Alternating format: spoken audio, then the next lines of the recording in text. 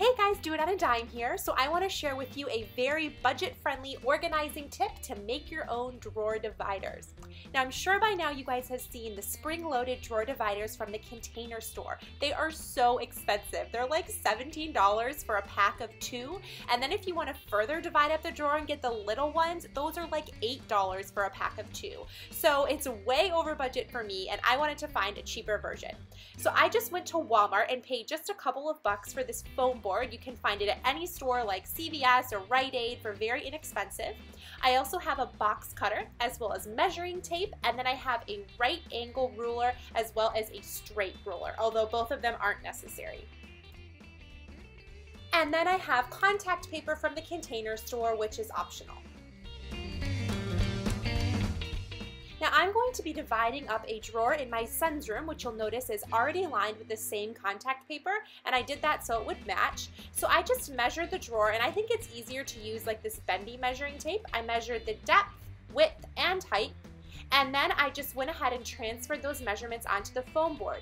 Now it's really important that you want this to fit very, very tight, very taut, so make sure to measure very carefully. And I really should be cutting this on a surface that isn't carpet, but whatever, I live on the edge. So there I am cutting it, and I just use the right angle ruler for the straight edges just to make sure that it's not crooked or anything like that. And then I use the other straight ruler when using the box cutter, and I just butt the box cutter right up against it so I get a really nice and even cut.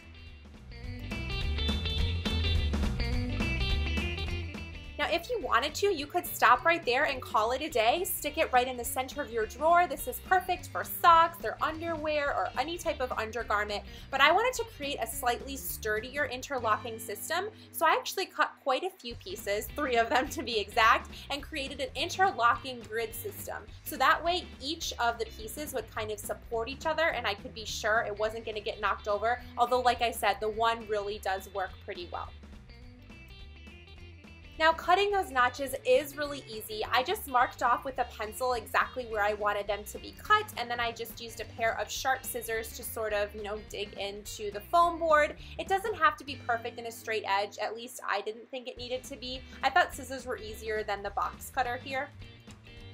Now I decided to get fancy, well, a little fancy, and cover this with contact paper from the dollar store. I used about 25 cents worth, to be honest. I just smoothed out the air bubbles and then made sure the part that was showing didn't have any rough edges on it. It was super easy to do. And then I just took my scissors and cut where the notches were, and then kind of folded the edges over with my fingers, and then stuck another little piece over top of it just so it would have a nice, smooth, and flush edge and make it really easy to continue with the interlocking system.